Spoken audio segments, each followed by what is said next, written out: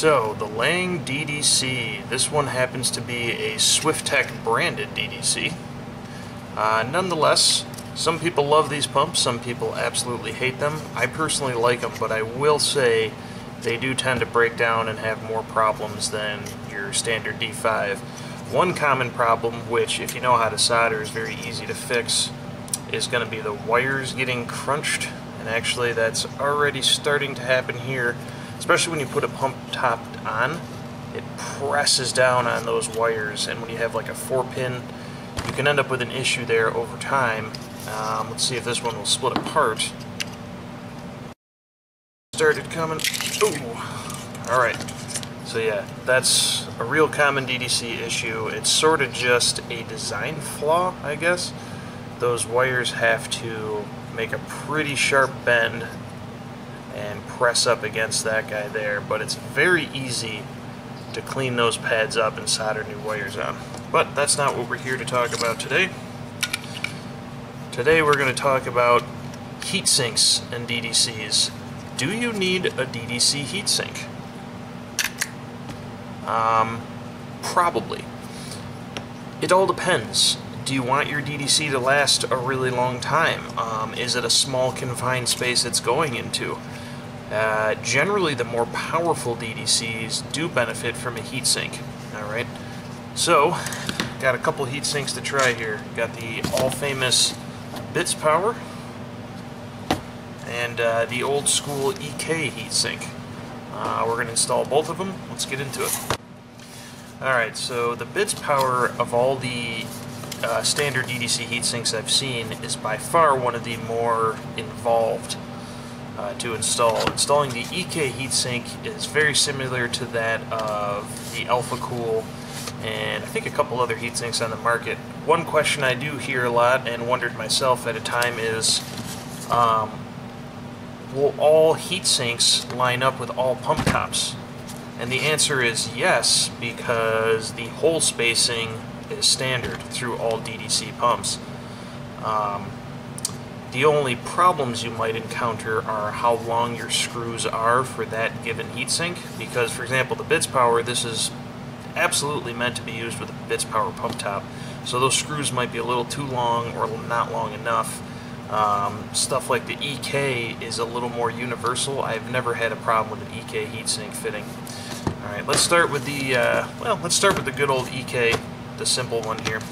As you'll see, heatsinks always come with thermal pads in the box, and these are something you can buy separately too. These are anti-vibration mounts.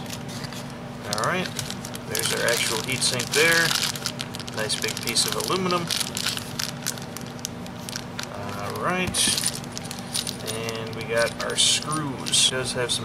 EK does have some very clear directions, as with all of their products. You can't deny the quality and design of EK products. It's just sometimes they're a little expensive for what you're getting. These aren't too bad though.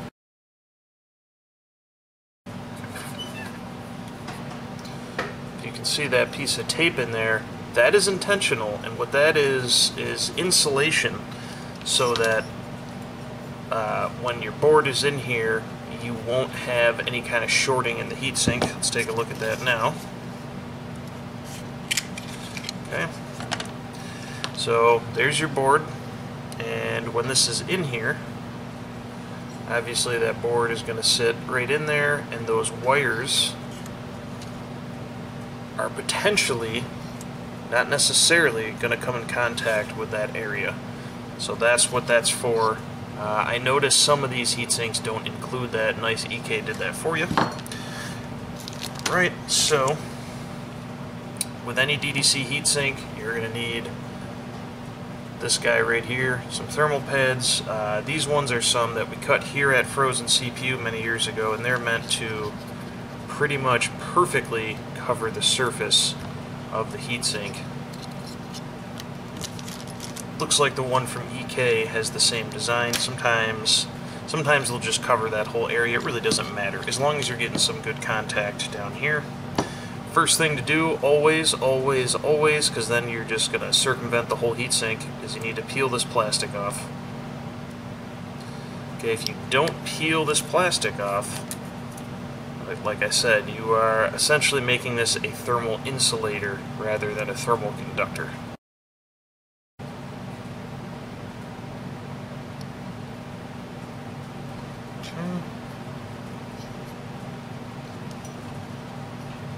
Usually this is not so difficult. This pad is a little stickier than normal. Anyway, so there you go. Got your pad all the way around. It's not on top of this.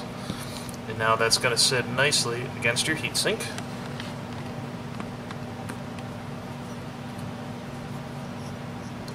Alright, some people are just uncomfortable playing around with the insides of electronics. I find it fun.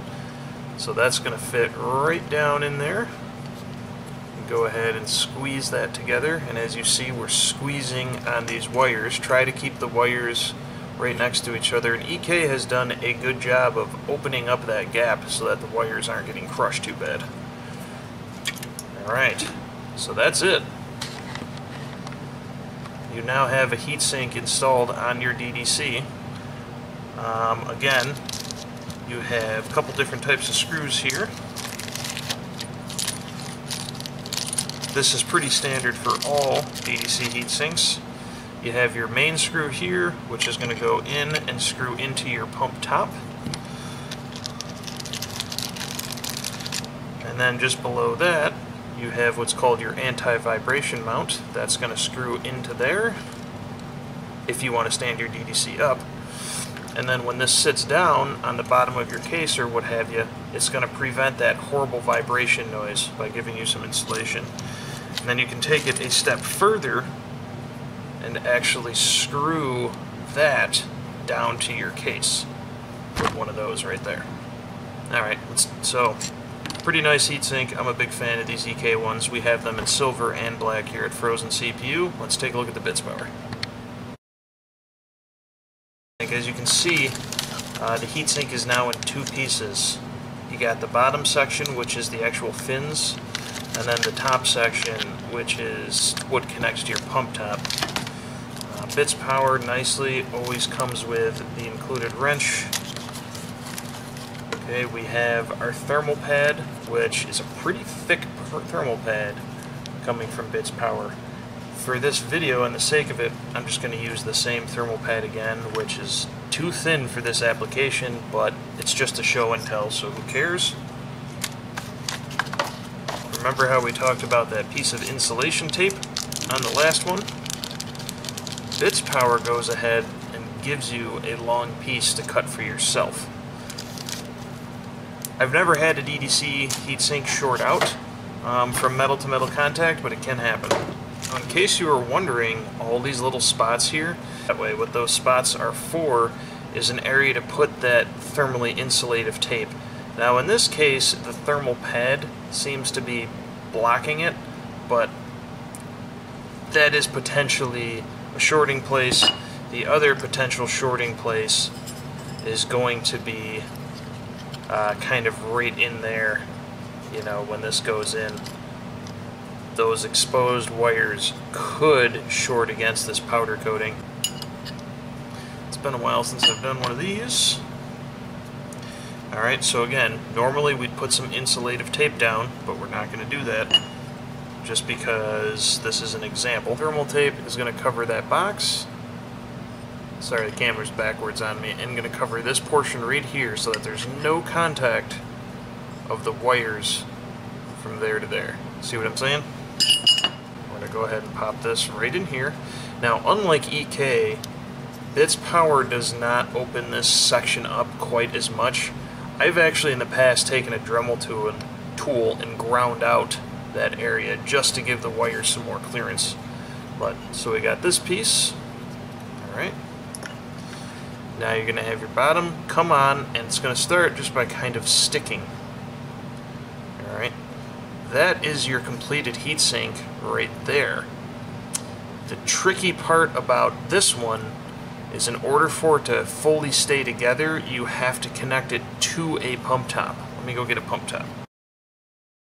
The Bits Power heatsink, or vice versa with the EK or the Alpha Cool. I'm going to take this old Acetol XSPC DDC pump top and use this. Now here's where the discrepancy comes in.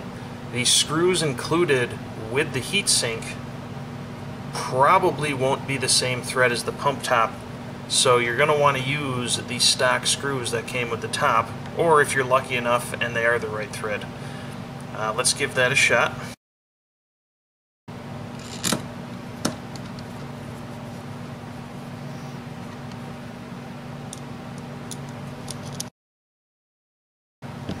Alright, and there you have it. It's a very pretty looking heatsink for a DDC. Nice thing about the Bits Power one also is these different hole mounting options they give you. They do sell a bracket that will allow you to hook this DDC pump right up to a fan, or hook it up to a fan that way. I mean, you can mount these in so many different ways as compared to the Alpha Cool or EK style heatsink. But along with that, you know, it is a little more problematic. In terms of efficiency between the Bits Power and the other brands, I don't think there's too much of a difference. But if you are going to run a DDC, especially in a small form factor build, which generally speaking, small form factor is what DDC is for, I highly recommend running a heatsink if you can. It's just worth it. You will feel these get hot. DDCs tend to send their heat out into the air. D5s tend to put their heat into the water, but this is going to cool much better than this will, especially if this is flat against your computer case. There's no cooling there at all. Alright. So there you have it. Bits Power DDC heatsink. Come get them right here at FrozenCPU. We also got the EK, we got the Alpha Cool. If you have any questions or comments, concerns, please leave them down below. Shoot me an email, max@frozencpu.com, and have a great day.